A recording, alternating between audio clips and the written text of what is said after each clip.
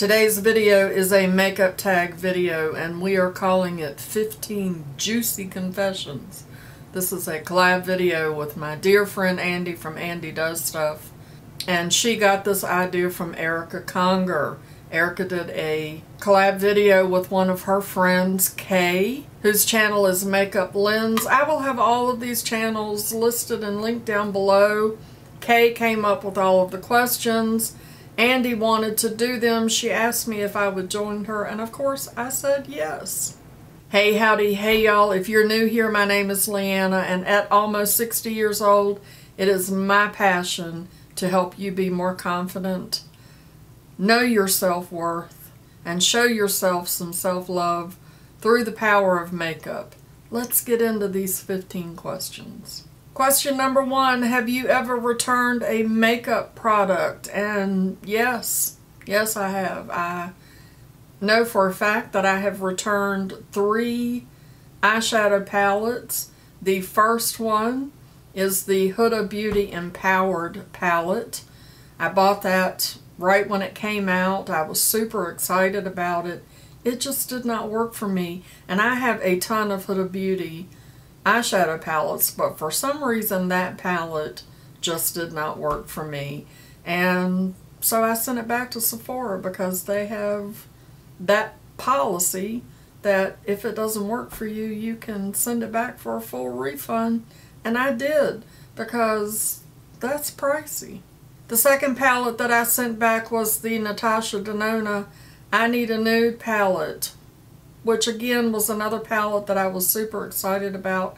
I ordered it as soon as it came out. When it got here and I went to use it, I decided I didn't need a nude. I had enough nudes. There was nothing really special for me about that palette, and so yeah, again, because it's pricey, I sent that one back too.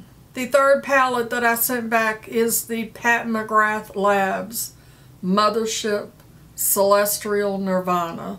I thought that that was a gorgeous palette, and for the price, I mean, excellent price on a Pat McGrath palette of that size. So I ordered it, and when I got it, it just, the color story, you know, things online look a lot different than when you actually get them in your hands, and then when you go to put them on your face, on your skin tone, they look different. And again, that's a lot of money. So when Sephora and Ulta say, no questions asked, we will take it back. If it doesn't work for me, I'm sending it back. Other products that I might have sent back were things that were broken when I got them, but those are the only 3 items that come to mind. Question number 2 is, do you have any makeup backups, like specific items, not generalized categories? And I was thinking about that, and I was like, why would you have backup in makeup? Like, but I was thinking about eyeshadow palettes, and no, but there are a few things that I do have backups of, like my CoverGirl Instant Wrinkle Blurring Powder. If you have been around, you know I love this. I love this powder. I love it. I have it on today, and I love it so much. I think this is like the 3rd one that I've been through, and yes, I have a backup of that. The other thing that I have a backup of is this ColourPop Act Natural Defining Mascara that the words are coming off. But I love this mascara. When it came out, I think I got it in a box. I don't remember how I got my hands on it, but I was so impressed with this mascara. It works extremely well, and it's extremely affordable. I think it was like $9, and I did not go look at the price. I should have, because, you know, inflation, even makeup has gone up, so the price might be a little bit more, but yeah, I had to go get a backup because I love it that much. Those are the only 2 makeup products that I have right at the moment. Now,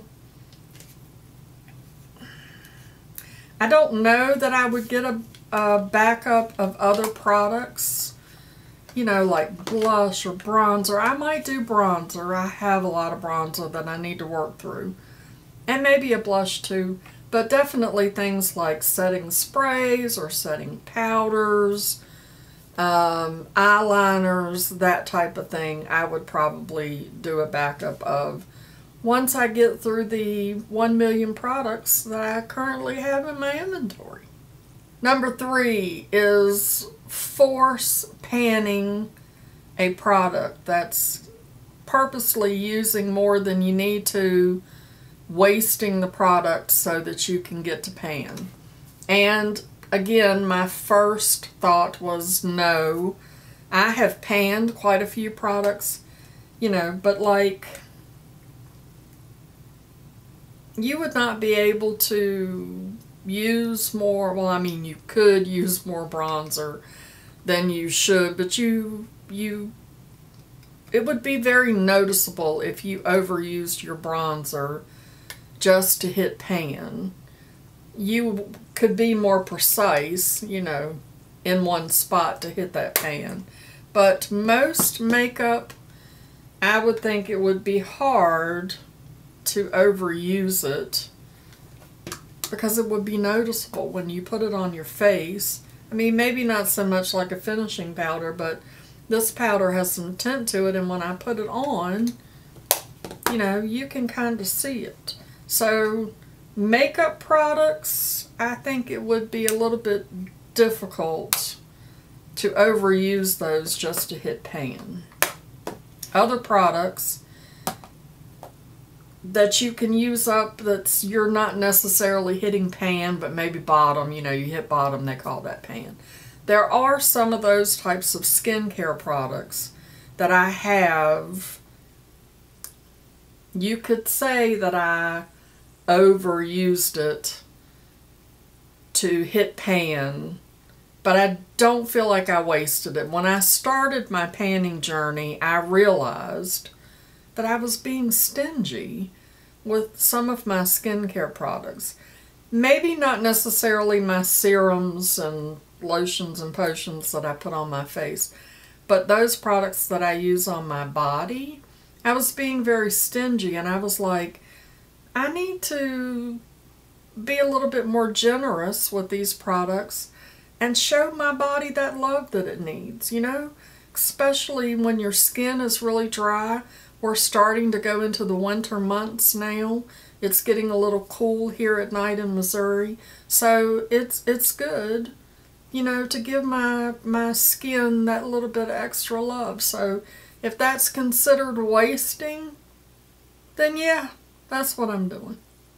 So let this be your reminder that you have permission to lavish your body with your skincare products and show yourself some extra love and pamper yourself so that you can hit those pans. Number 4 is not cleaning your brushes or makeup sponges in a month. Just a month? Because I've gone 2, maybe 3, possibly 4. I mean, I've gone a long time sometimes. I'm better about it now. But you know, there are those times when you're just super busy and you don't have time and it kind of falls to the wayside. I will say though, your brushes work so much better when they're clean. They really do perform better. Number 5 is used mascara way past its prime. So, let's go back to the ColourPop. And as you can see, the stuff, you know, the writing, the ink and stuff is coming off because how long ago did this mascara come out? Well, that's when I got it, and I'm still using it. And y'all are probably going to bark at me in the comments, which that's alright, I don't care. This is my Laura Geller Fortifying Lashes Eyelash Primer. And I know for a fact that I've had this for about 3 years. And it's still going. I have it on today. I have both of these on today. I love this. She discontinued it. I don't know why she would do such a thing because it is phenomenal. It's hard to find. I haven't looked in a little while. But I'm using it until I can't get anything else out of it. And I know that they say that, you know, your mascaras and stuff get funky and you can give yourself eye infection. I have never had a problem. So I guess my eyes are just tough. They can handle some stuff. They have seen some stuff in this lifetime, and they are not afraid of a mascara. They can handle it. So, yeah, way past its prime.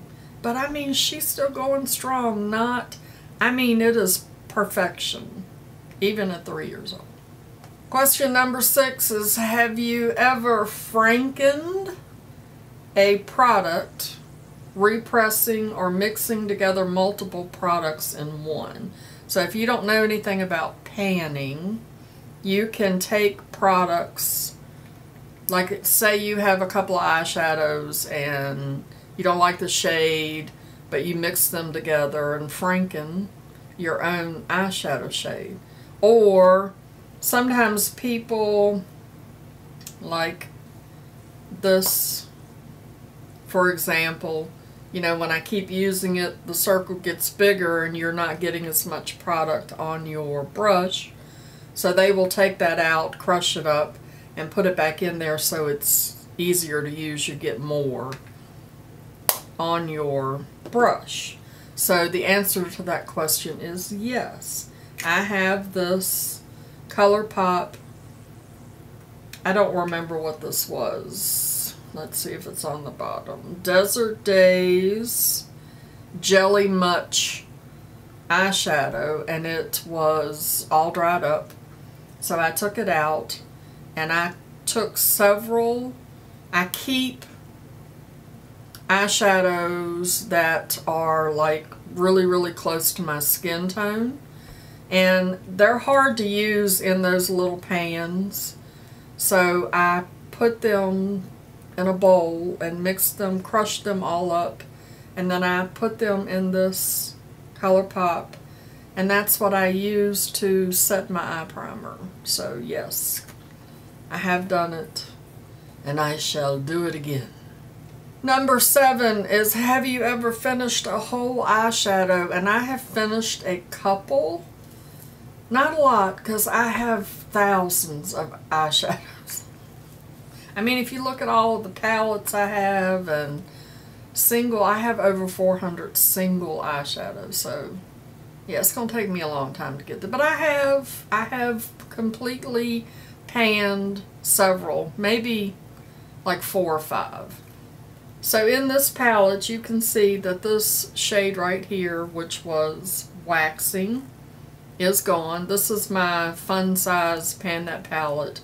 And this shade right here, which is Juno, is almost gone. I am almost there. The rest of these will not get panned because the formula of the rest of the shadows in this little palette suck. But those are some. And then, like, see that cool tone brown right there? That is a Makeup Geek shadow that I have hit pan on. And I will eventually finish that one too, because it's one of my all-time favorite shades. Number 8 is, have you ever reviewed a product on a website such as Sephora, Ulta, or a specific brand's website? And yes, I have. I have done several reviews on Amazon. Sometimes they're good. Every once in a while I will do a good review if the product is really good. But normally I will go do a review if the product is not so great, because I want to help people make informed decisions and not waste their money. Number 9 is, continue to use a product that you had a reaction to or that you hated. Absolutely not. Life is too short. to use makeup that you do not like? And why would you continue to use a product that you're having a reaction to? There have been some products that I have used that I maybe didn't really care for. I didn't hate them, but for example, I have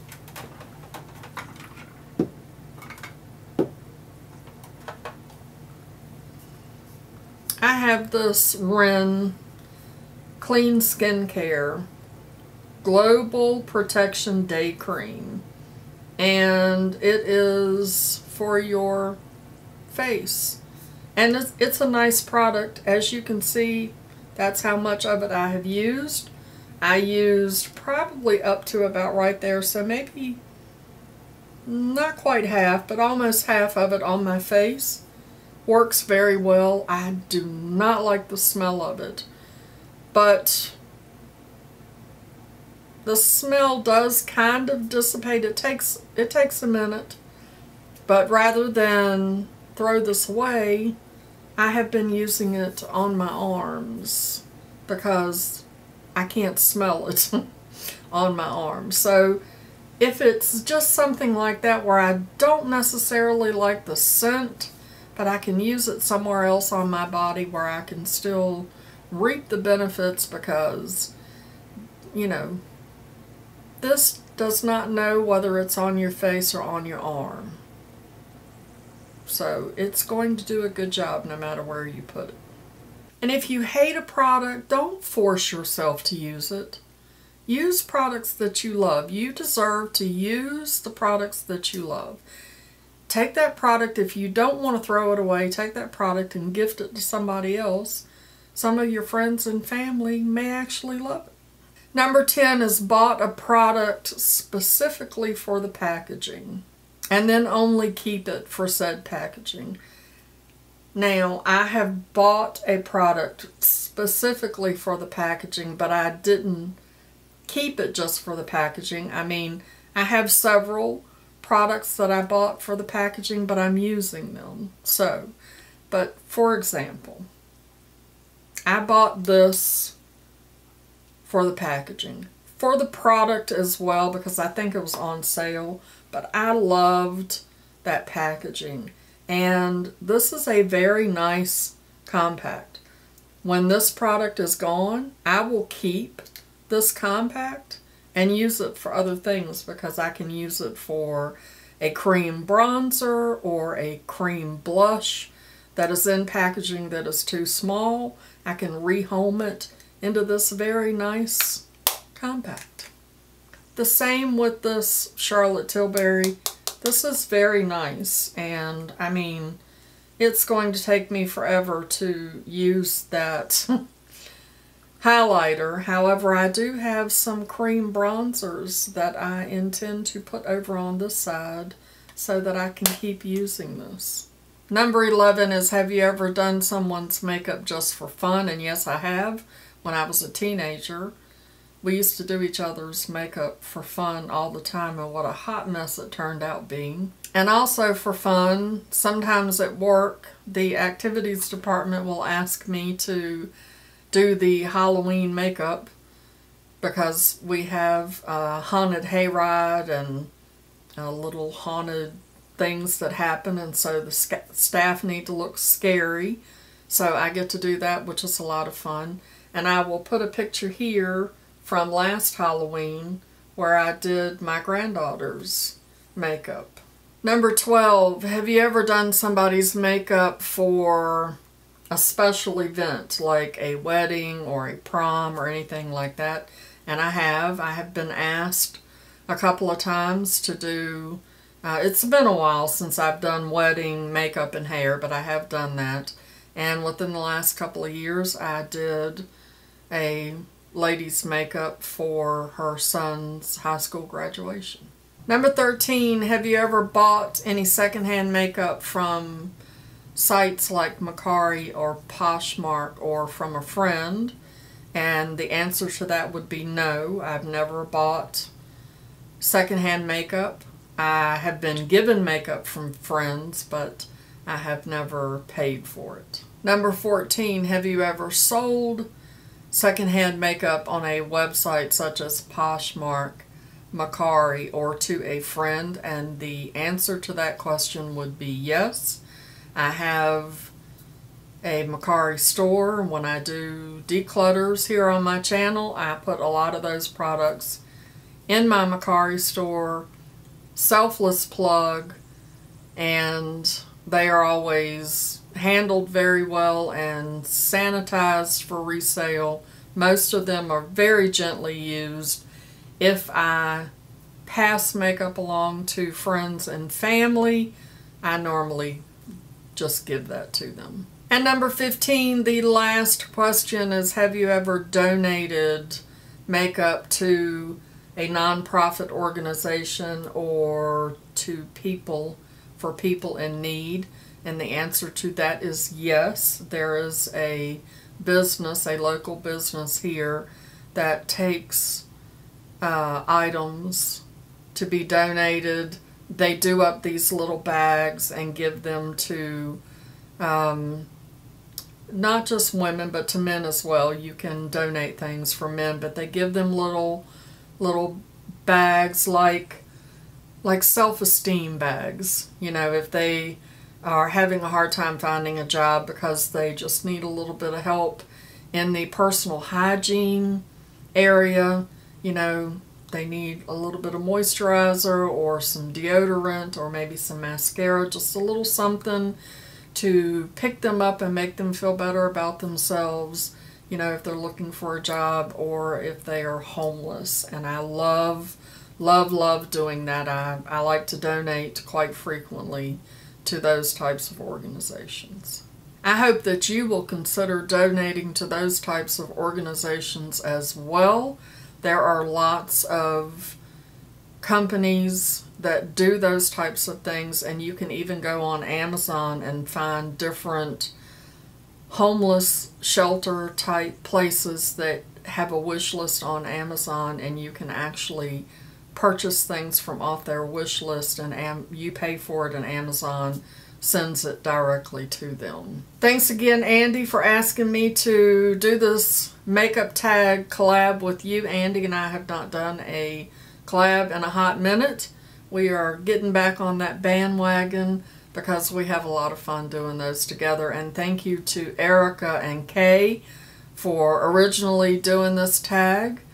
Watching y'all's videos was a lot of fun as well. As I said before, all of those channels will be linked down in the description below so that you can go check them out. And if you like collab style videos, I will put a playlist of mine and Andi's collab videos right here for you to go watch next. Okay, I'll see y'all in the next one. Love you, bye.